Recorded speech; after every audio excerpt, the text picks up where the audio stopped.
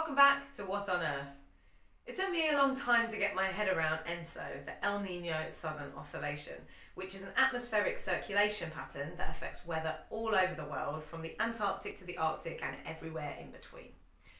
It involves changes in sea surface temperatures, pressures and winds in the tropical Pacific, and has an oceanic component and atmospheric component.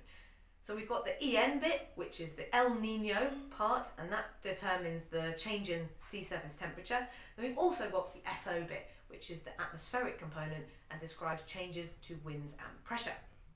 ENSO periodically varies between two phases. On the one hand, we've got El Nino conditions, where we have warm sea surface temperatures in the tropical Pacific, and the name refers in Spanish to the season because it normally happens around about December or January. And on the other hand, we've got La Nina conditions, which is when we have cool SSTs in the tropical Pacific. So during El Nino, we've got lots of warm water near the coast of the South American continent. That generates atmospheric convection in the tropics. And because as warm air rises, it reduces the pressure at the surface over the eastern Pacific, that can cause a reduction in the strength of the easterly trade winds, which can have a consequent effect on reducing the amount of rainfall experienced in Australia.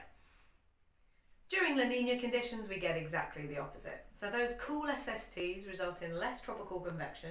That leads to stronger easterly trade winds and more precipitation over places like Australia.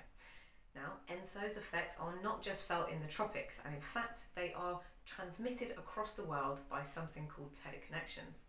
The pressure changes caused by a particular phase of ENSO have cascades of effects, and it's just like dropping a pebble into a pond.